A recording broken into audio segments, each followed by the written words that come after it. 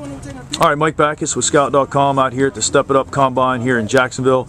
I'm here with Brandon Charles, one of the top defensive linemen out here. We did some competitions. You were one of the last guys standing, so great performance. Tell us about your experience out here today. Well, thank you first of all. The experience I had out here today with my team, I came out here with the majority of my team.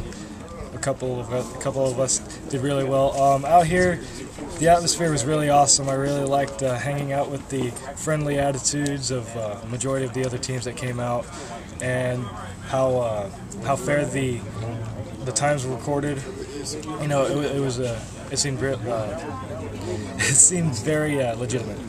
All right, man. So, obviously very good performance out here on the field today. But what is it about you on Friday nights that kind of makes you different? On Friday nights, football is the name of the game. It's something that gets my blood going. Past experiences help me have the blood in my veins, just like going pumping, the adrenaline, being with my guys. It's a family out there. Something I look forward to every Friday night, just going out there and ready to hit somebody. Just have fun. Give me like 3 or 4 schools you like right now for college. 3 or 4 schools that I like right now: Elon University in North Carolina, Florida, and FSU.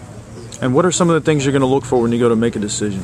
First of all, I'm going to look at their majors and see if they have my field of study. If they don't, I'm going to have to look to another school. And I'm also going to look at the selectivity of how they take in students, how they take in athletes, how this classroom environment is, and how the campus environment is, and how friendly the schools are, and how fair it is. All right, man. Thank you.